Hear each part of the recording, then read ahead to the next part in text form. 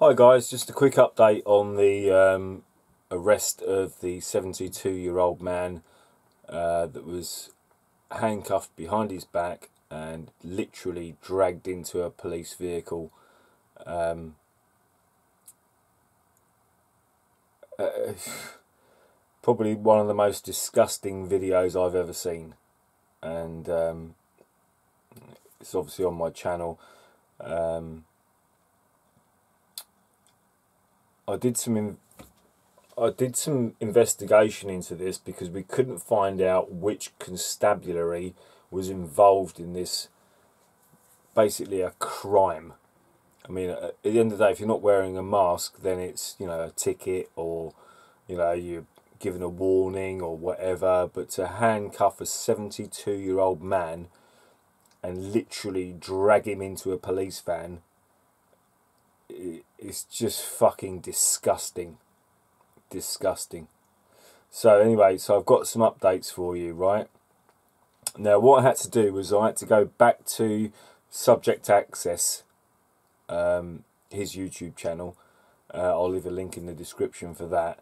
And if you're going to share the video, please share Subject Access's video, not mine, because mine is a screenshot from my laptop with me talking over it. So don't want you to share that, but I spoke to Subject Access and he said that you're welcome to share that video. Please do not share any other of Subject Access's videos, because he's got an agreement with another company that shares his videos. That particular video isn't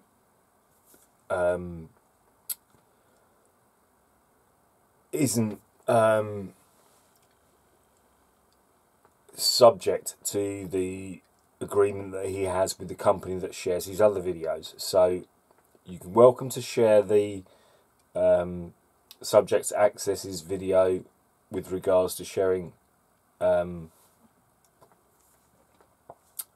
this particular arrest. Any other videos that you want to share, you need to ask Subject Access for his permission to share those videos. Is any of his other videos, ask him first, because they are subject to copyright and whatnot. So do that. So anyway, basically what it was I went back through Subject Access's video because it was very hard to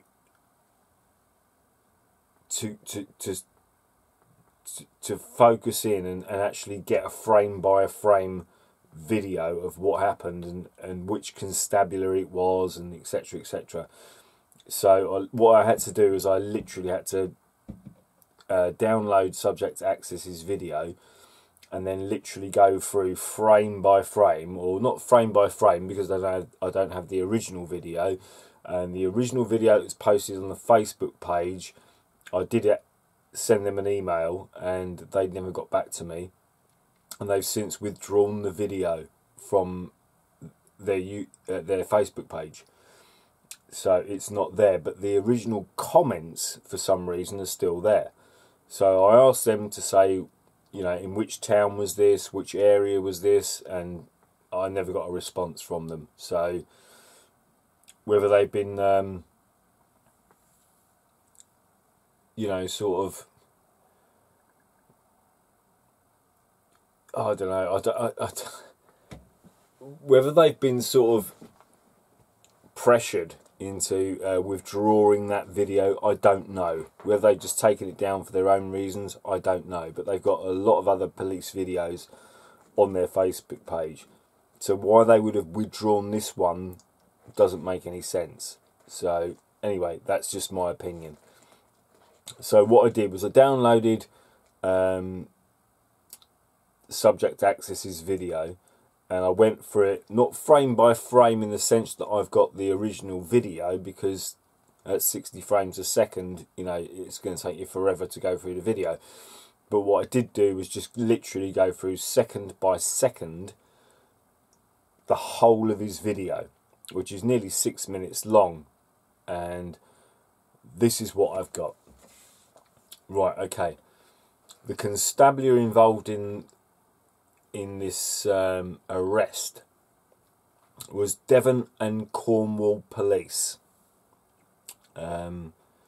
And if you want to go through the video again, you can, and I'll give you the timestamps. It's 2:31 for the insignia of Devon and Cornwall Police, and 2:34 Devon and Cornwall Police is on the side of one of the vans, but you can't see it in the video unless you literally go through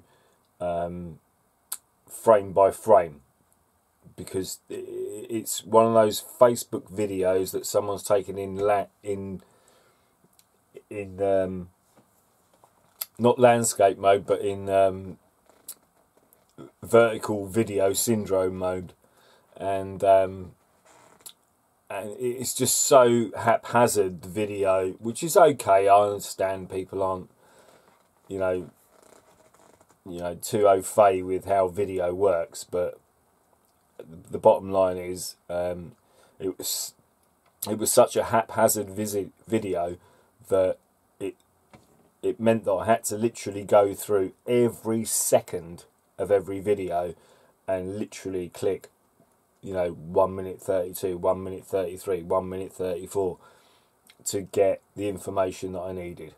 Now, I know a lot of people wanted to contact the police with regards to this incident. So it's Devon and Cornwall Police, and the only police officer's badge number or collar number that I managed to get was the police sergeant, who sat there with his hands in his pocket, looking at the floor while his subordinates abused a 72-year-old pensioner and dragged him into the back of a van. Now, he's the only member of the police force that I managed to get a collar number for, and he's a sergeant, and his collar number is 6564. So I'll repeat that. He's a sergeant. He was the sergeant on duty on the video, and his number is 6564. So if you want to make any complaints or make your feelings abundantly clear, then please do so. Contact Devon and Cornwall Police on 101, which is the non-emergency number, and the sergeant is 6564. He was in charge of the arrest. There are numerous other police officers involved in this arrest, and I couldn't get any of their collar numbers because the video was so poor that every time I tried to stop it or pause it, the video was so bad that I couldn't get any collar numbers from any of the other officers. But the sergeant that was involved, I managed to get his collar number, and it's 6564, a sergeant at Devon and Cornwall Police.